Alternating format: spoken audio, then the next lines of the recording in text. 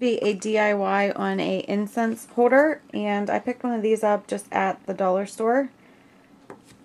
I picked some of these spiders, and then I have just a little skeleton and some random rhinestones. I got just purple ones. So I'm just going to kind of wing this as I go. What I'm going to do is take my incense holder and I'm just going to hot glue some of these rhinestones down on here.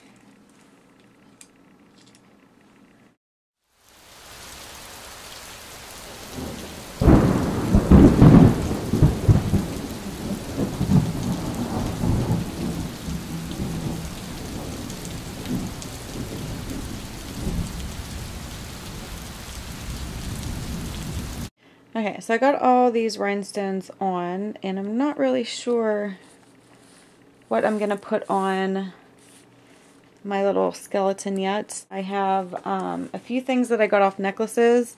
I normally always keep charms off of them, so I have this little heart. Don't know.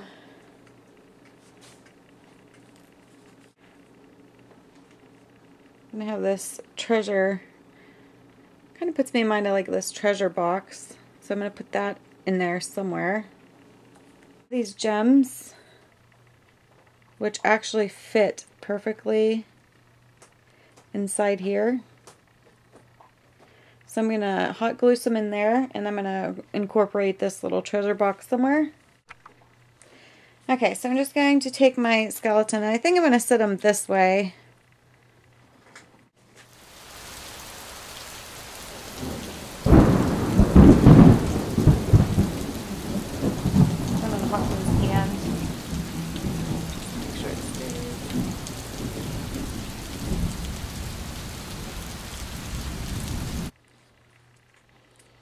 Then I'm going to take this little skeleton key. I'm going to hot glue that to his hand.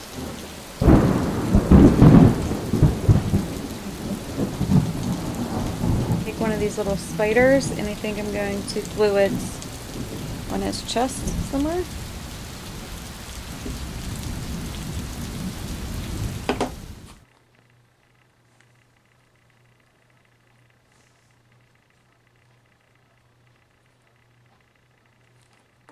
This random bone that I'm going to glue, I'm going to put right there.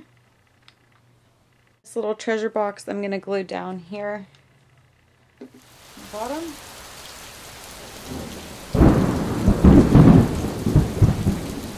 And then here's what it looks like after it's done.